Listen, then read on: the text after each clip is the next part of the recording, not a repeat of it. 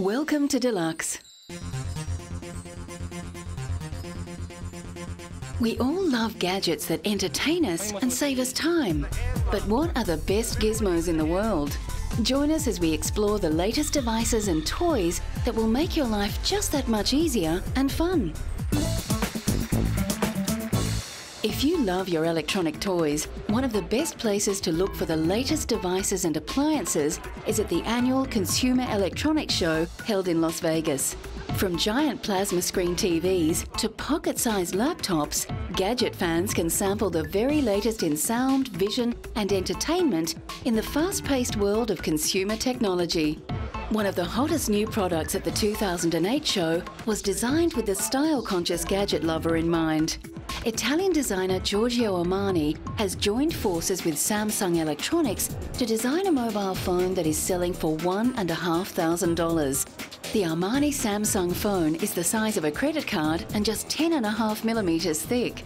Things are definitely getting smaller. Television is getting more portable. For a few years in a row, CES was really a TV show, and everywhere you went, it was these giant screens.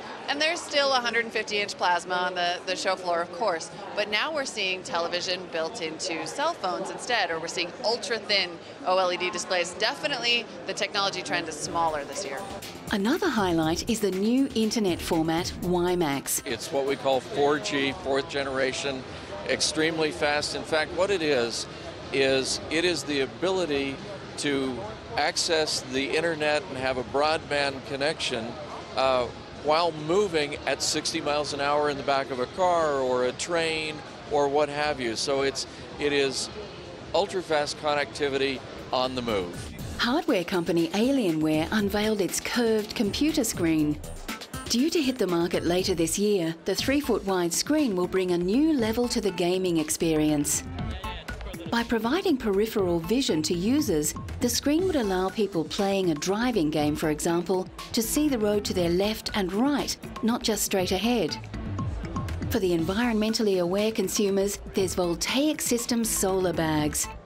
These handy bags are mobile solar power generators designed to charge virtually all handheld electronics. The newly released model is powerful enough to charge laptop computers. So Voltaic Systems have a line of solar bags. The recent release, which came out yesterday, was our new computer bag, and it's got a 15-watt panel on the outside. It's designed to charge laptops. It's the only product in the market capable of doing that. The panel mounted on the bag's exterior charges the battery pack cased inside the bag, which stores any surplus power generated, so it's available when you need it, not just when the sun is out. The smaller bags produce 4 watts of power, so 1 hour in direct sun will power over 3 hours of music on your iPod. For those wanting to watch TV in bed, K2 debuted a motorised underbed lift which deploys a flat-screen TV up to 50 inches wide from under the bed or behind a piece of artwork. It's a luxury that will set you back about $14,000. Meanwhile, in Britain, the lure of boys' toys and high-tech gadgets attracted thousands to the annual Stuff exhibition. I think people will be looking for those real value products, and there are some examples here. The other big trend, I think, for this year has been wireless in all its shapes and forms. One example of this is the Evoke digital radio from Pure, which allows users to connect to the internet to search for radio channels from all over the world. The inbuilt Wi-Fi function replaces the need for a PC. The British-based company has the biggest radio development facility in the world, utilising the skills of many radio engineers. The Evoke Flow is our connected radio, so it's a combination between Wi-Fi, DAB, FM and media streaming from your digital music connection. It's a very clever interface which helps the user get access to thousands and thousands of internet radio stations across the globe. British company Hoverit has created its first lounger, a unique suspended acrylic chair which uses the repelling force of magnets to float. But at $8,000, it's more luxury than high street. It's a chair, it's a lounger, but it works on magnets rather than only solid attachment to the ground. So these industrial grade magnets just hold you and you just hover, so it's really comfortable. One of Japan's leading inventors, Yasuyuki Fujimura, is exploring ways to lessen human dependency on electricity. Dr. Fujimura is head of Atelier Non-Electric, a laboratory that invents products that do not depend on electricity. His goal is to design innovative, low-tech and environmentally harmless products. By creating these non-electric appliances, Dr. Fujimura is trying to show alternative options for everyday life. It suddenly came to me that if so-called developing countries started using electric products just the way developed countries do, the Earth would not be able to sustain itself anymore.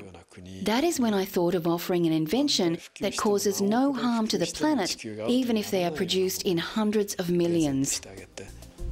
His inventions include a non-electric dehumidifier and a non-electric refrigerator.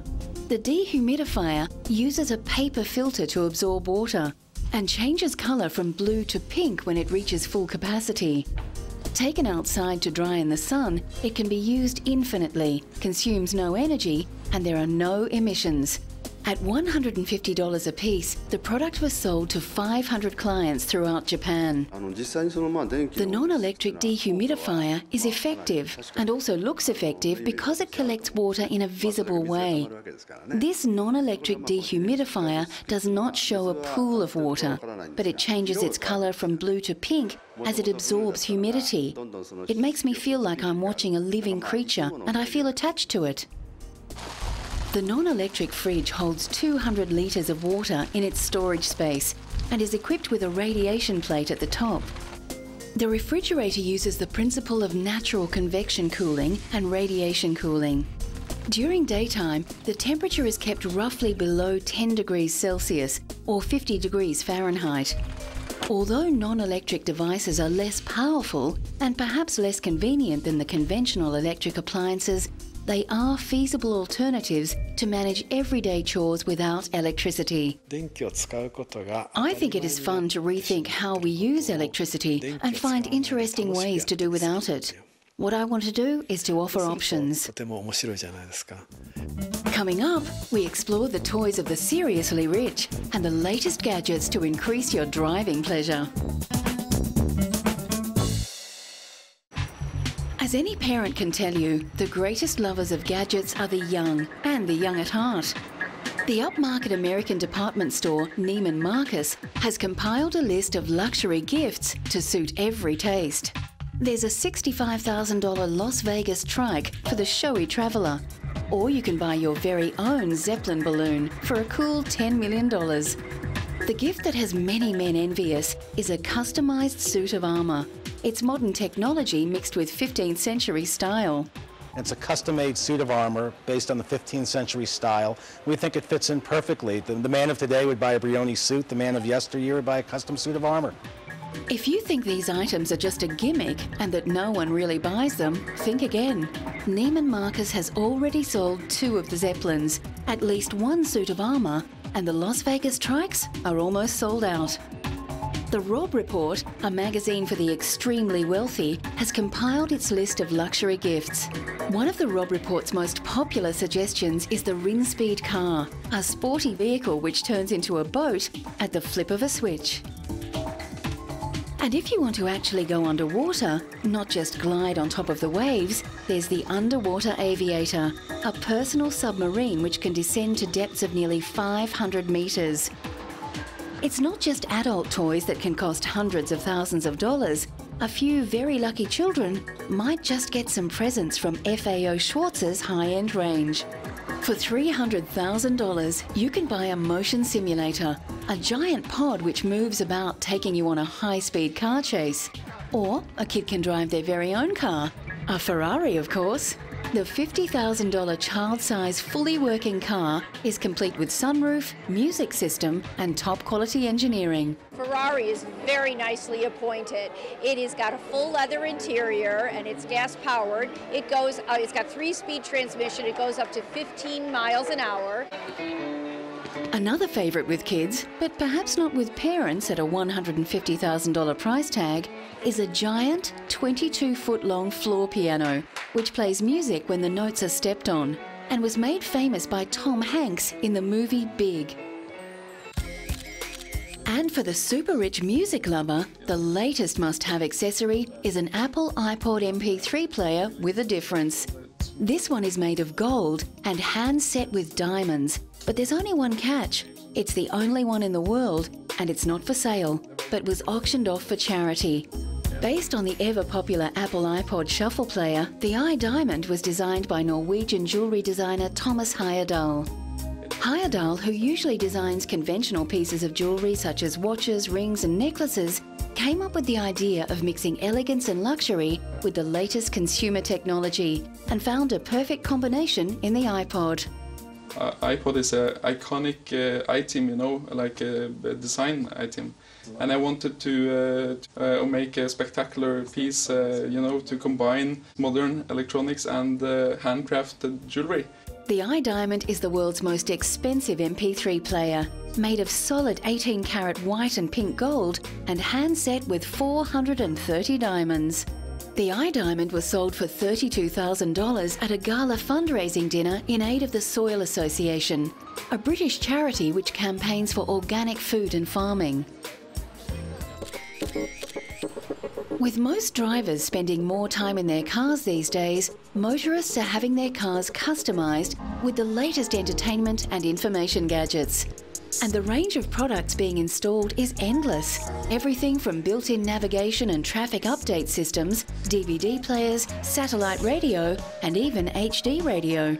We're seeing a lot of integration of obviously MP3 players. Everybody wants an integration kit to allow their iPod or their MP3 player to come into the car and to be controlled by the car, to be controlled easily using good menus, and that's where we're going most lately, as well as super fast hard drive-based navigation systems, which is new for 2009.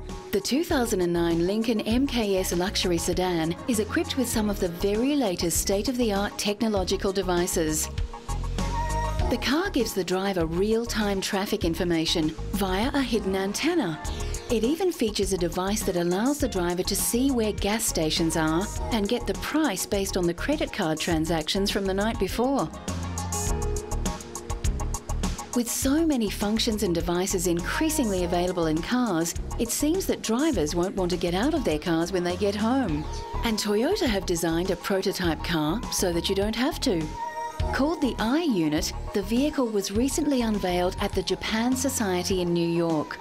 The single-person car is meant to transition between outdoors on the street and inside a home.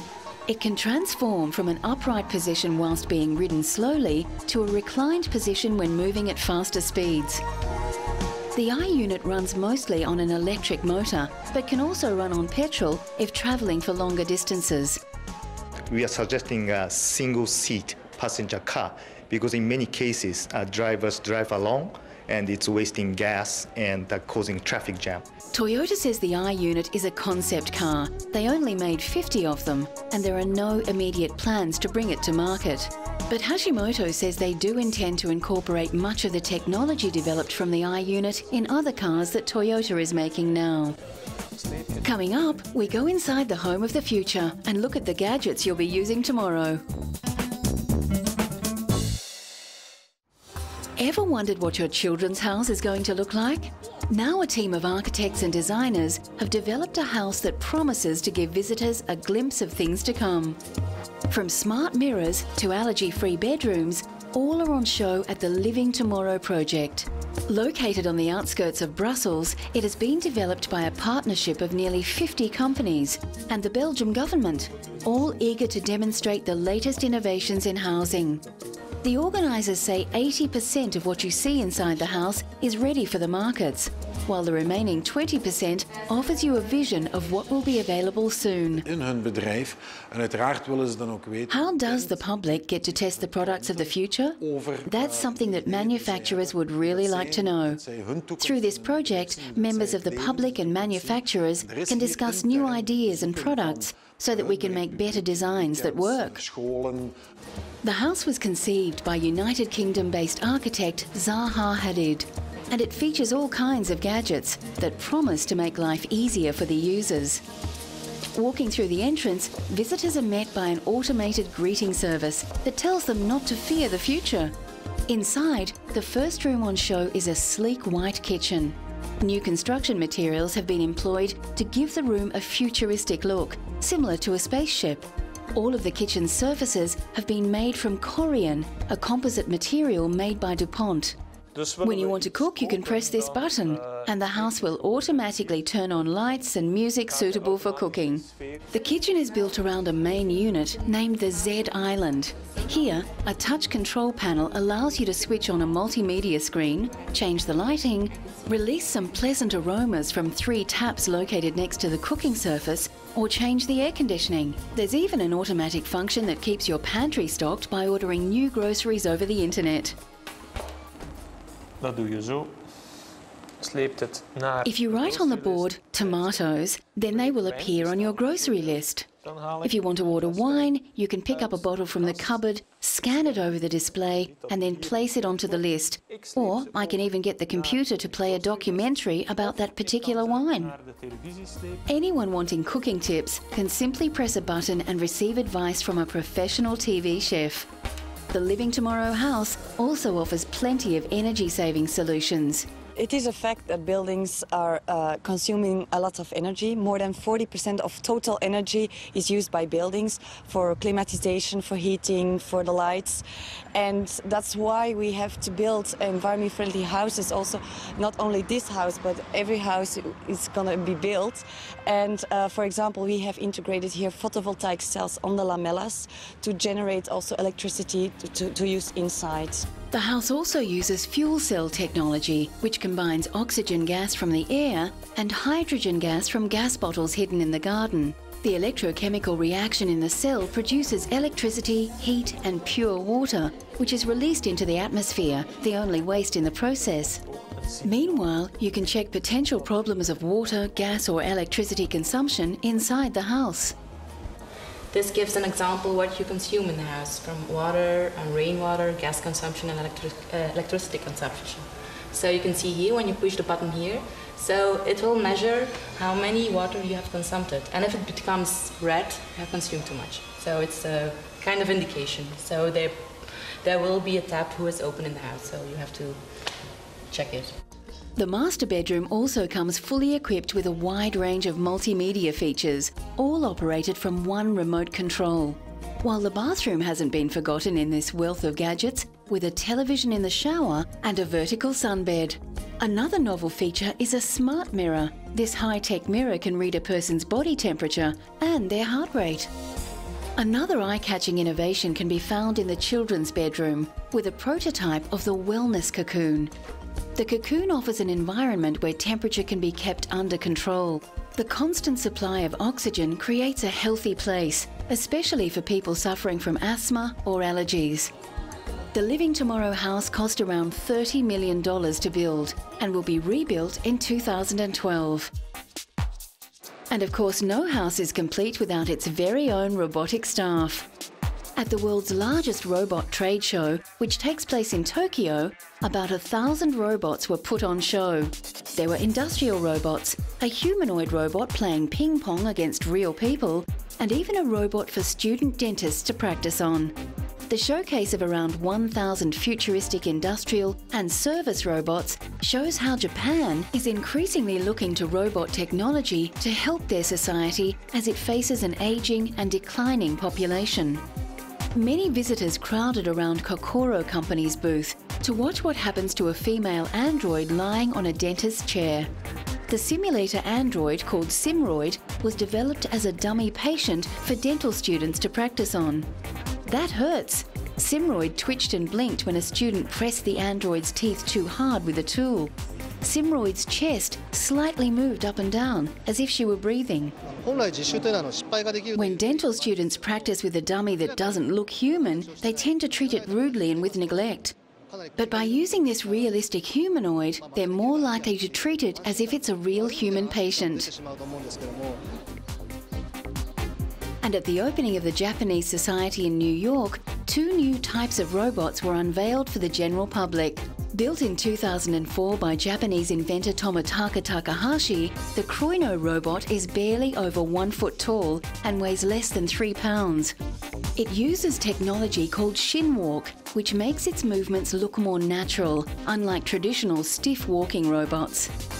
Takahashi also showcased a sexy female robot named FT, which took him 13 months to complete. The FT model is meant to walk like a woman and can even walk like a fashion model on a catwalk.